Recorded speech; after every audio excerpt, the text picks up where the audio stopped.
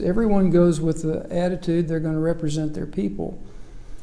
But when they get to Frankfort, they find out that all the power is at the top. State Representative Tom Reiner considers his biggest mission in Frankfort to be changing the political culture. He says he always votes his conscience. I will stand up to leadership and to the political forces that others find hard to stand up to. But his challengers, Phil Baker and Atticus Scott, say that's not enough. The 41st District stretches from St. Matthews to the impoverished California and Russell neighborhoods. Both say they will do more for West Louisville. That's one of the issues of why I wanted to run. I wanted to be, I felt like our district didn't have a voice. I wanted to be a voice for the voiceless.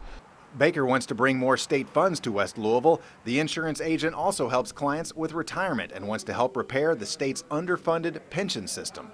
And so with my experience, I believe that I can tackle some of those issues, help assist when I can, and point people in the right direction where we can get the answers. Scott points to her experience as a Louisville Metro Council member. At the state level, I'm going to stand up for education, quality education across the district, and for good quality parental engagement. She says she'll bring a new perspective to Frankfort. Part of the reason why Frankfort works the way it does is because we've had 34 years of the same leadership, and we need new and different leadership.